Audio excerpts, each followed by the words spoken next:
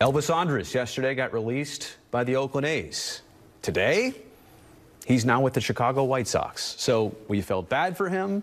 Now maybe personally we can feel good for him. He's on a contending team, total change of scenery, and the White Sox need him right now. Yeah, they have a problem at shortstop with Tim Anderson going down. He's going to be out for a while. Yeah. And now what do? You replace him with a shortstop, a veteran guy who can come in and play, a guy who's been in this situation before. You know, Andrus has been in the playoffs. He's played well. He understands it. Now he's on a team where he can just fit in. He doesn't have to be the entire total leader in the clubhouse or that one guy that you depend on every day.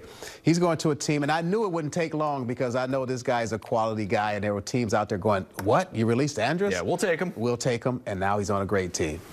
I'm that surprised. Yeah. Right there. That's zero. Yeah. And to your point, and for all those reasons, amazing how he was a Ranger for all those years. Then he played with the A's. The A's and Rangers were playing each other. That's when he got released. It took him, what, 24 hours to find a new team. So we're certainly rooting for Elvis now. If you're going to have a postseason team, maybe pick Chicago. Liam Hendricks and now Elvis Andrus out there, former Athletics.